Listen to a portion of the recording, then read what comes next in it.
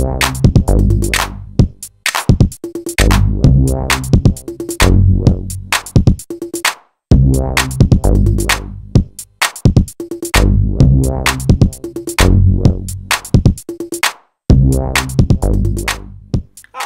everyone, this is Ritrovato Communication. In this video, I'm going to show you how you can take out RAMs from your Acer, Aspire, Timeline or any other model notebook. The process could be same for HP, Dell and all other brands, bit different from one to another place of screw. Okay, for this you need to flip your notebook. In this model particularly, we have place for screw. Let me show you. 1, 2, 3, 4, 5, 6, 7, 8. I already take out all the screw.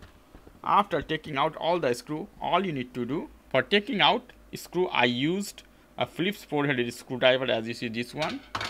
After taking out the screw, you just need to take out the tray out.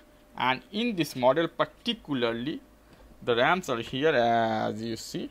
Here I have two RAMs.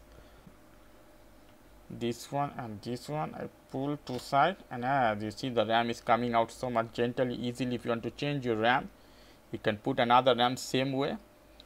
You have to push a gentle pressure in this and push down, and it will make a clicking noise. That is fine. Okay, this is all, my friend. If you like this video, please do subscribe. If you have any question, leave me as a comment. I will try to answer you as much fast as possible. As always, for more information, go to the Arts Communication, www.artscommunication.com. Have a nice evening. Ciao.